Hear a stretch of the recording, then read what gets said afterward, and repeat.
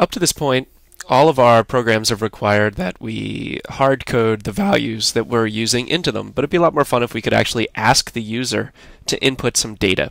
So let's talk a little bit about how we can do this. Up to this point, the only object that we have utilized is the string objects. Remember, objects at this point in the class are just kind of like special data types that can do a lot more stuff. And how do we know what they can do? Well, at this point I tell you, or the book tells you. So let's go ahead and work with a new type of input object. Basically what we want to do is get user input. And we're going to talk about a function that was implemented in Java 1.5 and newer called the scanner object. So I'm going to go ahead and type a line. I'm going to ask that you guys do the same thing. And we're not going to talk too much about what's happening here. But essentially what I'm going to do is initialize an input scanner so that we can utilize it and ask it to do work for us. You don't really need to know about too much of what's happening on the right hand side, but this is object initialization in Java. What I'm actually doing is creating a variable called scan, and that's going to hold the object whose job in our program is going to be to actually read input. What goes into the variable named scan? Well, a data type of an object that is of data type scanner. So get user input. How we're going to do that? First thing we're going to do is initialize a scanner object to do the work for us, because we don't want to have to do this work. We don't want to have to write this code. It's already written for us. One of the other things that we need to remember to do right away too is, and I'll enable line numbering here, is I need to go all the way up to the top of my code. Now, getting or reading data from the command line is not a default piece of functionality in Java. You need to ask for it. And Java does this so that you're not having, it doesn't want to present to you all the features that you absolutely need unless because basically that gets to be overwhelming. So some features in Java you have to ask for or you have to import. So in this case, I'm going to actually import the scanner functionality. And basically what you do when you import the scanner functionality is you're telling Java that, hey, I want to use this command line input functionality. Notice I put it on line 1. It comes before everything else in my code. Notice I use the import keyword, and notice I follow that up with java.util.scanner semicolon. Again, where does all this functionality come from? Later on we'll look at the API, which is the application programming interface for Java.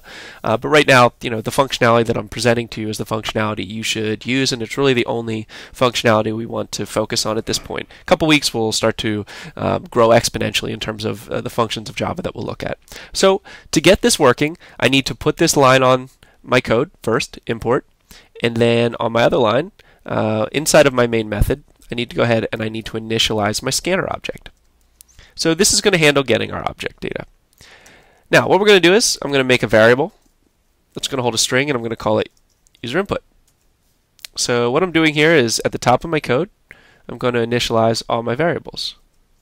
So I'm going to initialize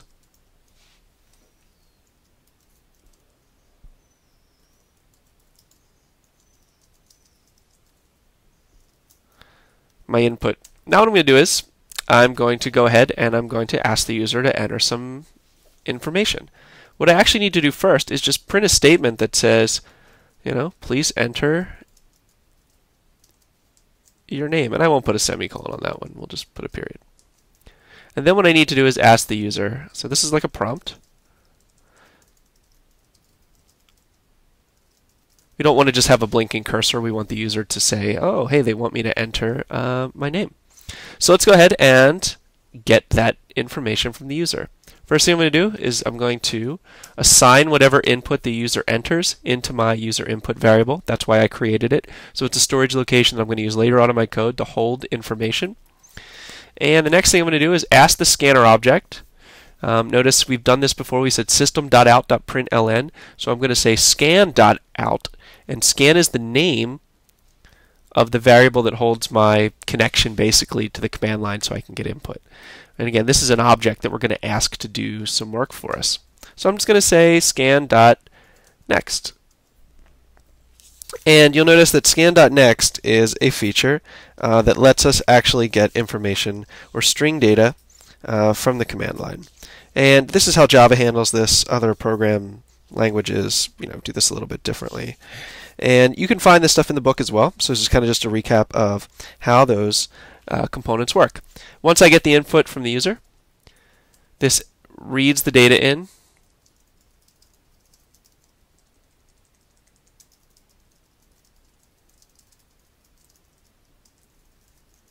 Then what we can do is we can print a customized welcome message to the user.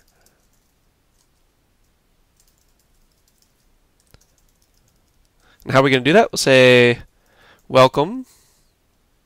I don't know why I put a space in there. We'll use concatenation. I'm going to glue the string welcome to the value currently stored in user input. So I'm going to go ahead and compile this and run it. Notice when I run the program, what we get down here is it prints please enter your name. So the first things that happen is it sets up my scanner object, it initializes my user input variable, and then it comes down to line 14 and it prints my name. Or it says please, it prints please enter your name. And I'm going to put JSON in there. Input in Java, you enter into the Run IO window of JGrasp, type in what you would like to enter, and hit return. Once I hit return, the value that I entered in this line of code is stored into this variable, and then I concatenate it together with welcome. So let's walk through the process one more time. When I hit run, the program initializes my scanner object. It also initializes a storage location to hold the data. On line 14, I prompt the user for the type of data that I want because it's kind of annoying to get a blinking cursor and no idea what I want to get.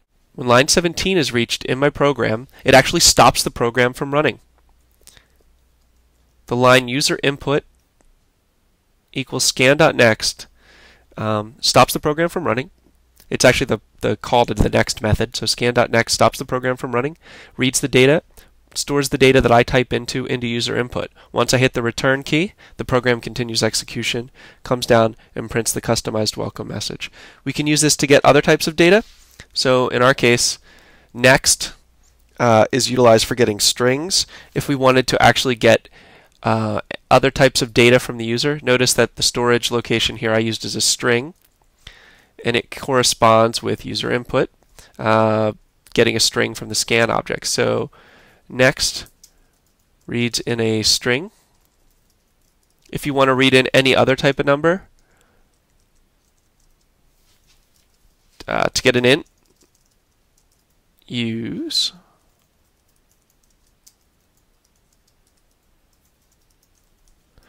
and to get a double, you probably already guessed it,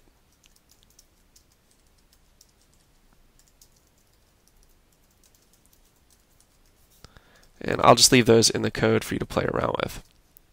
Problem is, user input is of data type string, so the reality is if you wanted to utilize those other components, you would need to change the user type, the data type of user input to int or to double. So this is the really basic framework for reading data in from the user.